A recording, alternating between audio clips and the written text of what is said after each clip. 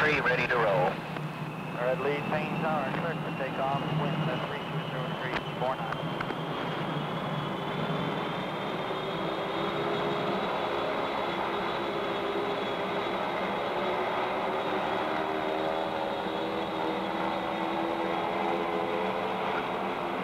The men in the planes you're watching in action right now are part of the Air Force Reserve, citizen airmen, poised for our protection. In the great American tradition of the citizen soldier, the Air Force Reserves can be speedily mobilized in time of national crisis.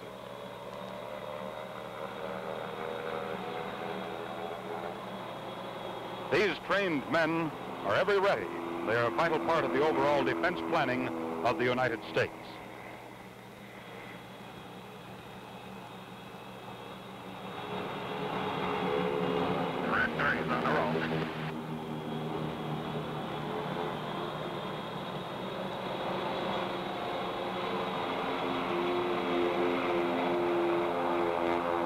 These three flying boxcars of the 97th Troop Carrier Squadron are now taking off on a bundle drop exercise.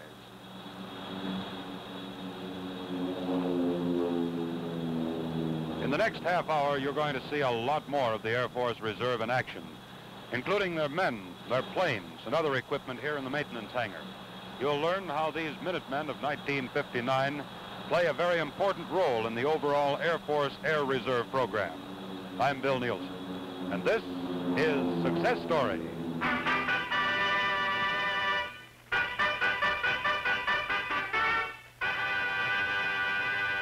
Success Story, an on-the-spot live telecast brought to you each week from somewhere in the Pacific Northwest as a public service by Richfield, makers of new 100-plus boron super-octane gasoline and a complete line of years ahead petroleum products.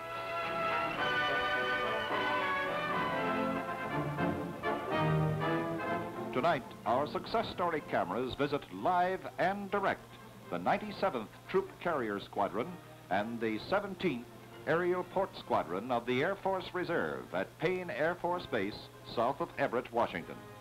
The 97th is a detached squadron of the 349th Troop Carrier Wing of Hamilton Air Force Base, California. A nucleus of the squadron works here at Paine Field on a full-time basis, and some 350 reserves from communities all around Puget Sound come here for regular training and duty each month. Planes and crews get in flying time every Wednesday, Saturday, and Sunday. On the second weekend of every month, the entire squadron is out for 2 days. As a ready reserve, the plane, their crews, and the freight handlers of the port squadron figure in the overall wartime planning. Right now, in time of peace, they support the active establishment by hauling thousands of tons of freight and thousands of personnel each year. And the Air Force Reserve is also subject to call for domestic emergency mission. For example, they could be called upon to evacuate disaster victims or to drop emergency supplies to a disaster area. In about 15 minutes, the lead plane that took off is going to make a paratainer or multiple bundle drop. And we're also going to see how heavier equipment, such as a Jeep, can be dropped to troops in the field. President Eisenhower has said, the military security of the United States requires reserves so organized and trained as units that they can be speedily mobilized to reinforce the active forces in combat or to man defense operations at home. The 97th Troop Carrier Squadron is such a unit. It has been active 4 years. The core of the unit is something over 70 officers and men who are full-time civil service employees of the reserve as well as reservists. In other words, the unit is a going concern all the time, and it can be fully manned and fully operational on very short notice. The men you see now working on one of the squadron's C-119s are some of the full-time employees of the reserve. It takes 20 man-hours of work on the ground for every 1 hour of flight. So you can see why these men in the maintenance hangar are on the job and busy every day. 2 weeks are spent in periodic inspections after every 150 hours of flight. Every 15 hours, the planes get a post-flight inspection, which requires about 15 man-hours of work. And once a day, there is pre-flight inspection, to which 2 men devote about 3 hours each. Technically, the Air Force Reserve is a tenant here at Paine Field. This is actually the home base of the 326th Fighter Group, and the hangar you see now is the alert hangar of the F-89 jet interceptors that operate out of Paine Air Force Base. In addition to the Fighter Group's primary duty, they also support the reserve base right here on the base, and some reservists work with their men on weekend duty.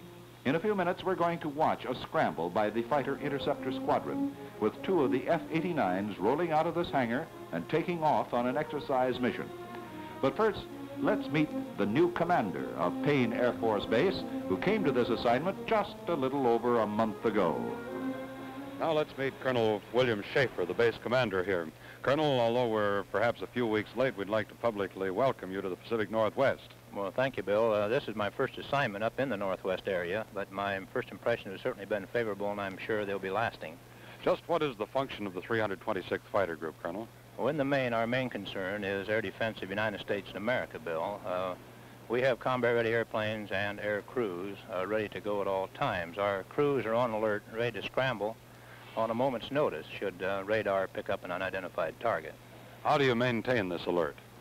Well, we're tied in through the great North American Air Defense Complex, of course, but more specifically, we're directly responsible to General Bond's division at McCord Air Force Base. There, of course, the radars, blips are all monitored, and should scramble action be necessary, we're directed from there. What's the relationship between the base here and the reserve unit on the base? Well, side by side with our air defense role, we, of course, support the 97th Troop Carrier Squadron. We furnish facilities and supplies for these people, and support being a two-way street, they, in turn, give us vital airlift. Is this mutual support pretty much true throughout the Air Force Air Reserve? This is true, Bill, right. Colonel, it's a real interesting story indeed, and our thanks to you. Success Story viewers may remember 2 years ago when our cameras covered GCI, or Ground Controlled Intercept, operations at McCord Air Force Base. Jet pilots stand alert duty here at Paine 2, as Colonel Schaefer has said. When GCI spots unknown aircraft on radar, the pilots and planes are here ready to scramble. In this exercise, the order has already come in. This is a scramble. Scramble 2 F-89s. ATC clears. Rammer wind flight climb 360 degrees to the FR set. Report reaching degrees back. 360, measure 31 solid. White 2, copied. White flight Paine Tower, clear to take off wind 320 degrees, 6 knots south, 2 niner 6. Roger.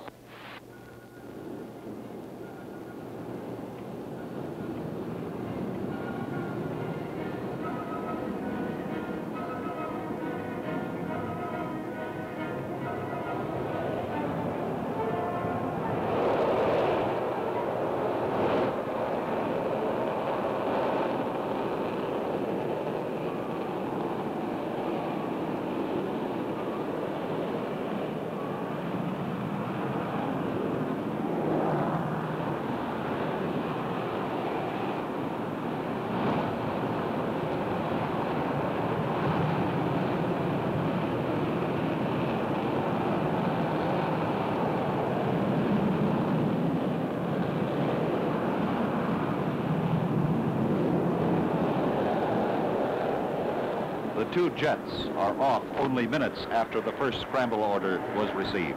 These two pilots will remain in contact with GCI and will soon establish radio contact with the radar site. Thus, they will be continually informed on target altitude and speed and guided in until they themselves are in position to take over the intercept. What we are seeing is a normal scramble of two jet fighters equipped with automatically fired rockets and missiles. If, however, they find that they need help, other pilots here and at other bases are on alert and ready to join them. From this point on, a remarkably widespread communication system will carry a moment-by-moment report on the progress of the flight. This is Colonel T.G. Bowie, the commander of the 97th Troop Carrier Squadron. Colonel Bowie, what's the importance of the Air Force Reserve in the overall defense picture in our country today? The Air Force has a pool of over 500,000 reservists to call on in the event of a mobilization or a national emergency. A good many of these are not actively participating in the training programs, but about 65,000 of them are assigned to troop carrier wings, such as the one that we troop carrier wings, with a total of 45 squadrons. The 97th is one of those squadrons. And those squadrons then are ready to go on a moment's notice, correct? That's right, we are. Just how long would it take for the 97th to become activated and ready to go in case of an emergency? Well, in a recent test alert we had sufficient personnel aboard to start our flying activities in a matter of 4 hours. It's real swift movement indeed. Just, do you have any idea how many hours were flown by the 97th last year? Well, yes, it was a little over 4,000 hours. What does that represent in terms of miles? Well, I can only give you the miles we flew on directed missions. That was about 269,000 miles. Believe me, we all owe a debt of gratitude to you and all members of the Air Force Reserve. Thanks, Colonel, very much.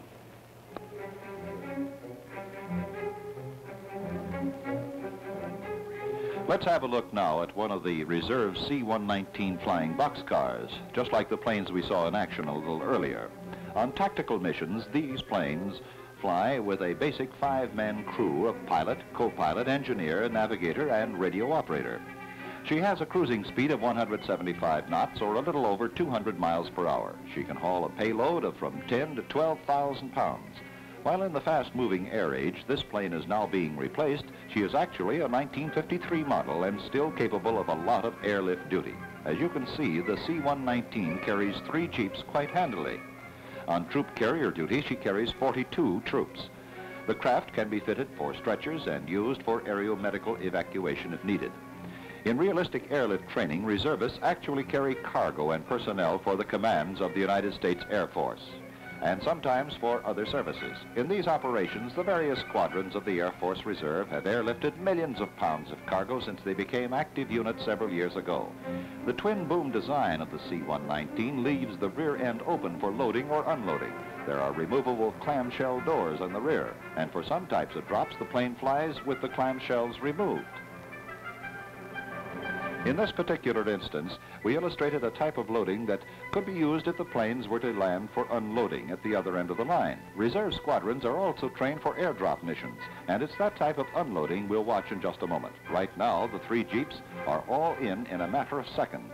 As for the drop, what we are going to watch is an extraction, as distinct from a static drop. The parachute will come out first, and it will pull out or extract the jeep. And let's see how we're doing now with the plane in the air.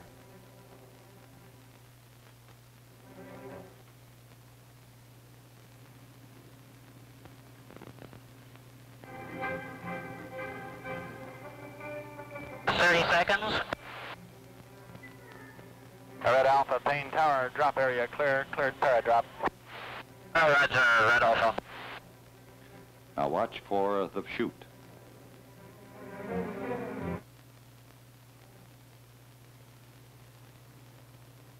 Roger, course is good, airspeed good.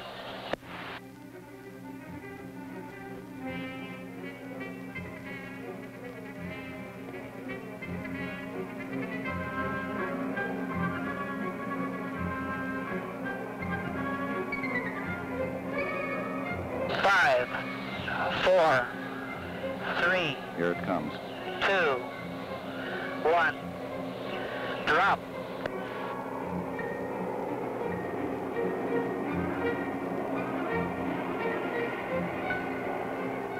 The drop is made from about 1,250 feet altitude. Jeep extracted and floating down to the ground.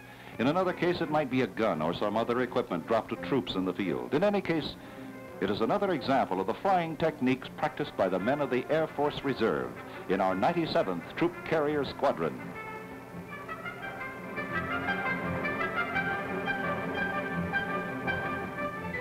You are viewing Success Story, a series of on-the-spot telecasts originating each week somewhere in the